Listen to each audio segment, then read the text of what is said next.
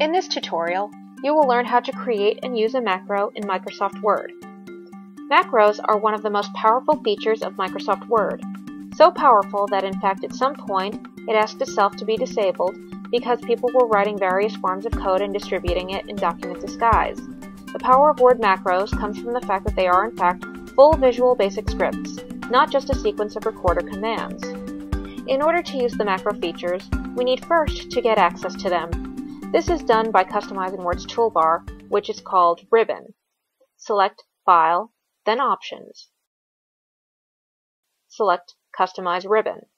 From the Customize the Ribbon section, at the main tab, click Insert, and then New Group to add your macro group.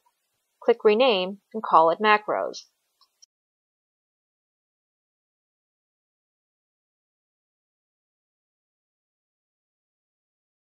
Scroll in the list on the left until you find the Macros command. Add them to your Macros group by clicking the Add button in the middle. Click OK. Go back to your text document. Click Insert.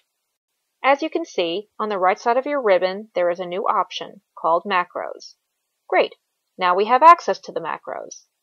Click it to enter macro mode. Word will ask you for a new name to be assigned to your macro. Give it a name and click Run. The Visual Basic interface loads up.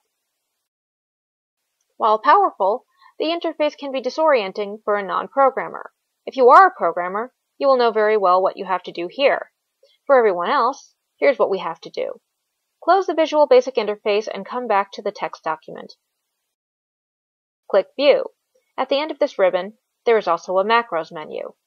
Click the little triangle beneath the Macros label. From the menu that appears, choose Record Macro. You can put this macro on a button or store it into the document you have opened. Optionally, enter a description for your macro.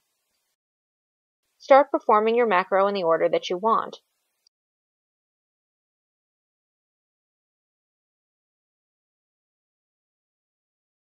When you're done, go again to the menu beneath Macros and choose Stop Macro.